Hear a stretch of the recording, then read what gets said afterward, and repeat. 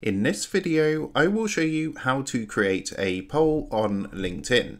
So let's jump straight into it. So here we are, as you can see on LinkedIn. So the first thing you're going to want to do is come across to LinkedIn and log into your account. Now, once you've done that, you'll be taken to a screen like this. And what you're going to want to do is come up to the very top and click here where it says start a post. Now what that's going to do is open up a window like this, and to go ahead and create a poll, what you want to do is come down to the bottom where you've got these different icons. You want to go ahead and click onto this plus icon to bring up more icons, and you're going to see an option down here to create a poll. So what you want to do is give that a click. And what we can now do is create our poll. So you just want to put your question into the box here. So for example, I've put a question of how do you commute to work, and then you want to put the options available. Now by default there's two options available. What I've done is put car for option 1 and public transport for option 2. You can add further options by clicking the button here, and we can add some more options. So for example, walk. Then what you can do is come down and choose the poll duration. So we've got the option for 1 day, 3 days, 1 week, or 2 weeks. So you just want to select how long you want your poll to go on for. Just a note that they do not allow requests for political opinions, medical information, or other sensitive data. So just something to bear in mind there. But once you've created your poll, just simply come down and click the blue done button down here. And that's going to take you back to the post screen. So you can add to your post as well. So